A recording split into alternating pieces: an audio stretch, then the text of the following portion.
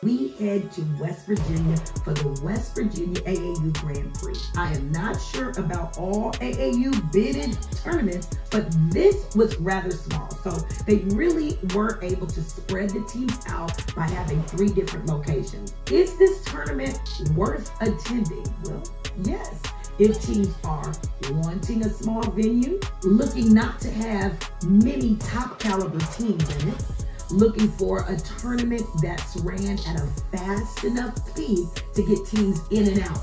I had great food, and if your team is actually seeking to acquire a bid to AAU Nationals. If you are looking for any of these qualities, this is a great tournament to attend. Now, to bring this episode to a close, I want to congratulate all the teams that received their AAU bids from this particular tournament.